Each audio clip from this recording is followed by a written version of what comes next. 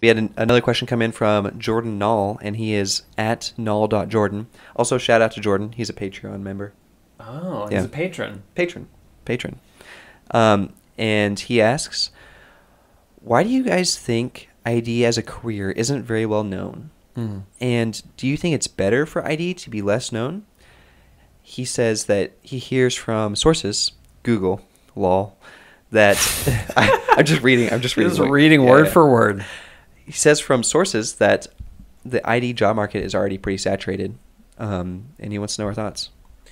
Yeah, I think it is some sort of conspiracy amongst industrial designers to keep the pool small. Don't tell anyone. No, We found the perfect job. yeah, exactly. I don't know why. I mean, I did find out in high school, but I think my mom actually figured, or no, my dad, because my dad is an engineer and he's worked with industrial designers, so he knew the career. But for the normal person who's like, how do I put all these skills together? I mean, you kind of talked about this Yeah. in your talk last night at Apple. I don't really, again, it was kind of an accident. I just discovered it searching for majors in colleges. It's so wild to me because it seems like Henry Dreyfuss, right? Richard Dreyfuss. Wait, I don't even know what you're talking about. Not Dreyfus. Who's the really infamous like 1920s, 1930s industrial designer? Oh, Raymond Loewy? He's not 1920s. Oh my he's God, like Dreyfus. 50s. Where did Dreyfus I mean, come from? Raymond Loewy, I have his book right here. I haven't read it yet, but... Well, okay. I don't know where I got Dreyfus. Okay. But Raymond Loewy. Yes.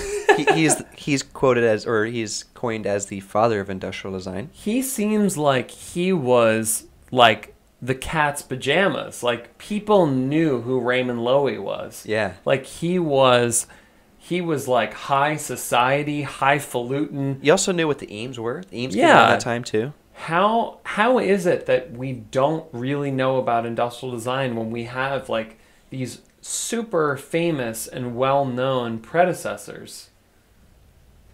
I don't know. I think Because like Europeans, if you meet Europeans, like you tell them what you do, they immediately know what you do, even when they're not industrial designers.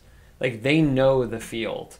But in America, which is so weird because we're like an outwardly capitalist consumerist culture, like how do we not know? I think it's part of the like self-actualization pyramid. I still think that Europe has had a lot more time to reach that pinnacle of, hey, I want to live the best life as I can.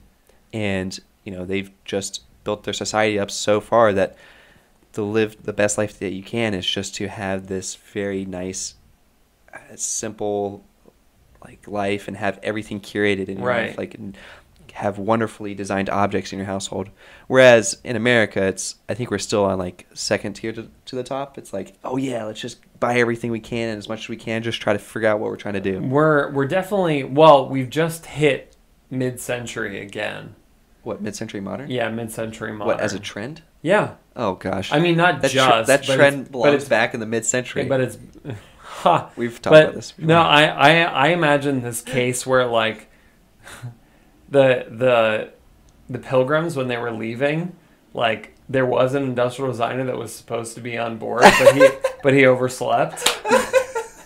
Because he had a big project the night Yeah, before. he had like a huge deadline the night before, and he like totally overslept and that's a good one. missed the Mayflower. That is a good one.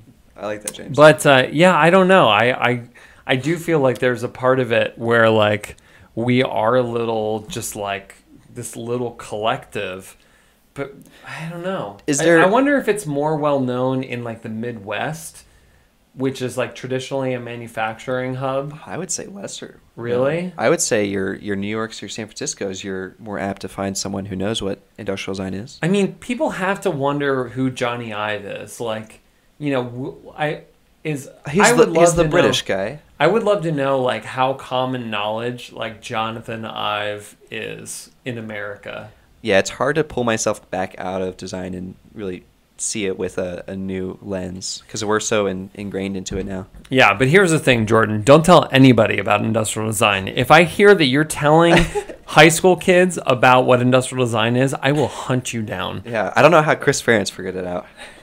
I don't know.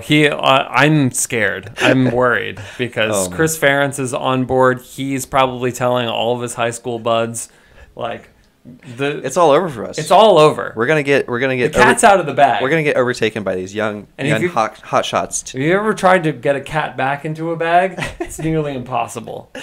Oh man, it's out of there. Thanks for sending that in, Jordan. Thank you. We have time for one more, James. Don't tell anybody.